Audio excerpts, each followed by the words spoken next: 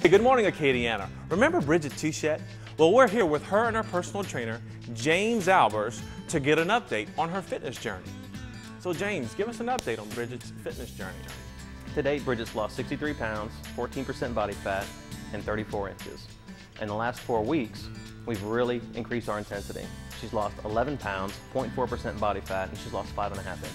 Hey, what type of nutrition program are you using to help Bridget on her fitness journey? The program we have is High Tech Trainer. It's a software program that we use. It's an individualized meal plan program, and she's on a 1,300 calorie, low fat program, and it's working absolutely fantastic.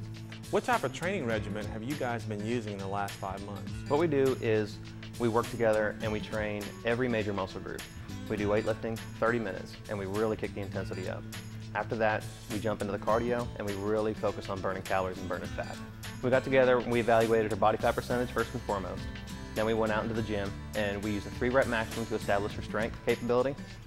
We got in the cardiovascular room and we did a test on her target heart rate to establish that for a cardio program.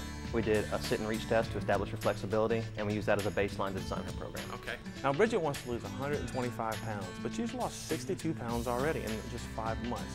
What type of client is she? She's the ideal client.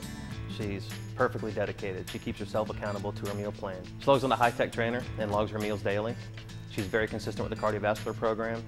She's very dedicated to her workout program. I wish every client had the motivation that Bridget has. Hey, that's from the trainer. Don't let your health take a back seat. Get motivated, get moving, and keep fitness first. Want to see that again? Log on to klfy.com to see this week's episode.